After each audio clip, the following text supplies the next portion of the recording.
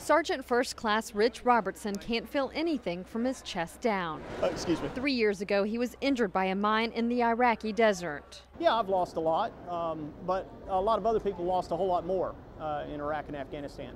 I figure I gave about 80%. There's guys that have given 100%, so my sacrifice is very small. That kind of positive outlook earned him a spot as a mentor for VetConnect, an Enable America program that gives wounded warriors, like himself, a push in the right direction. Each person's going to have their own path to travel. I want to kind of show them, hey, this is the way I did it. I don't claim to know what they're going through. Each person handles their own injury differently. Robertson was asked to travel from the Carolinas to speak at MOSI today for Disabled Awareness Day. The expo opens eyes to the latest technology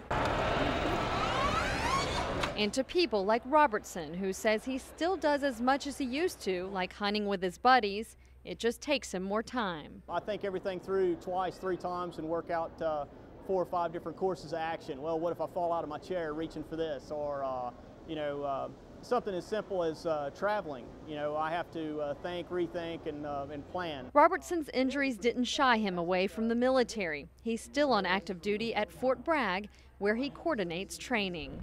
In Tampa, I'm Catherine Simmons, Bay News 9.